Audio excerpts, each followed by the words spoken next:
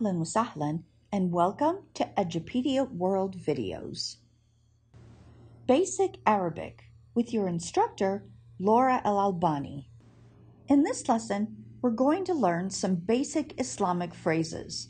These are phrases that you can use on a daily basis in all of your activities. You'll find them to be very useful. Learning objectives. By the conclusion of this video, students will be able to 1. Greet a Muslim in Arabic, 2. Respond to a greeting by a Muslim, and 3. Use some basic Islamic phrases. Our first greeting is Assalamu alaikum.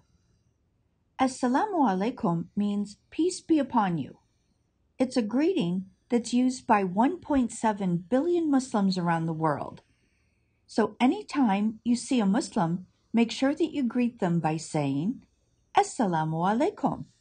If someone else greets you with the phrase, Assalamu alaikum, you'll reply by saying, Wa alaikum assalam.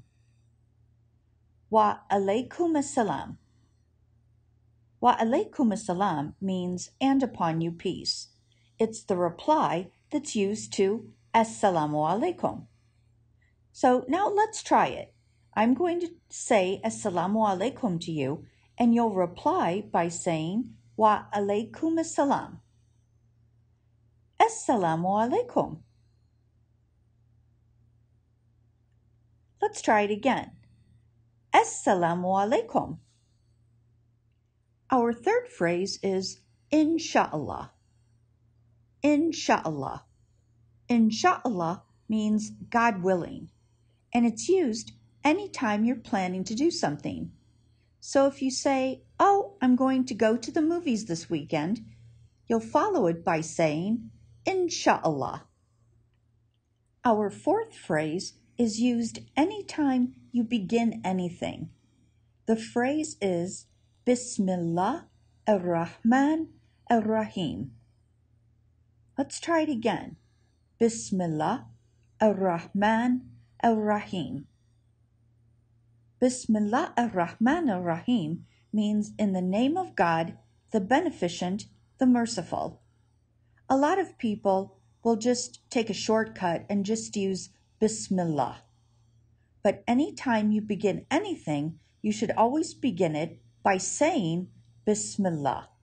So before you have an exam, you'll say Bismillah.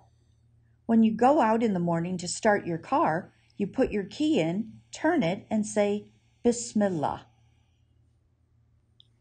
Let's try the whole phrase one more time. Bismillah ar-Rahman ar-Rahim. Our fifth phrase is Alhamdulillah. Alhamdulillah. Alhamdulillah means praise to God. Alhamdulillah is used to show appreciation to God for successfully completing something. So anytime you finish anything, you always say Alhamdulillah. It's also used if you sneeze. You'll say Alhamdulillah.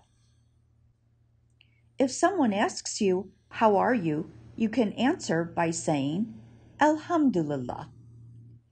Our sixth phrase is MashaAllah. MashaAllah. MashaAllah means what God wills, He gives.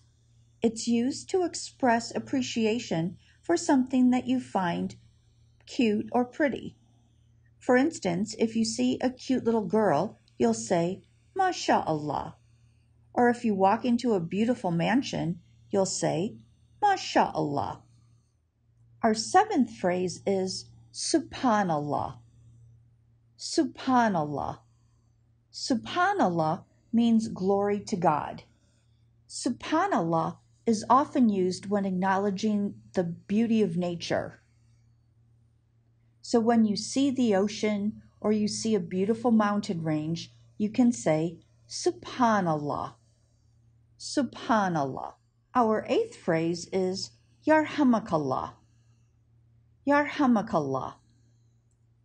Yarhamakallah means, may God have mercy on you. If you sneeze, you'll say, Alhamdulillah. but people around you will say, Yarhamakallah, Yarhamakallah. Our ninth phrase is the Islamic way of saying thank you to someone. Jazak Allahu khairan. Jazak Allahu khairan means may God reward you with his goodness. Let's try it again. Jazaka Allahu khairan. We say Jazaka Allahu khairan to a male or Jazaki Allahu khairan to a female. Let's try that one again. Jazaki Allahu khairan. May God reward you with goodness. Our last phrase is Allahu Akbar. Allahu Akbar. Allahu Akbar means God is great. It's used many times a day by all Muslims during prayer and often said to remind Muslims that no one is greater than God. Allahu Akbar. And this brings us to the end of our lesson. Do you remember what we say when we finish something? Yes, Alhamdulillah. Thanks for watching. Ma'as salama.